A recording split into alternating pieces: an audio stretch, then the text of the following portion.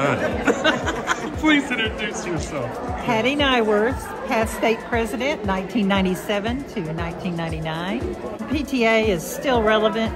We have so many issues with children, and it is so well known that an active parent makes all the difference in a child and how they succeed. So they're all our children. We want them all to succeed. So let's help everybody make life-ready students. You're exactly right, and I'm going to take that slogan too. Yeah. That seriously, what do you hope? What do you hope as you look at the landscape as it continues to transform and change and all the stuff happening in the world? What do you hope?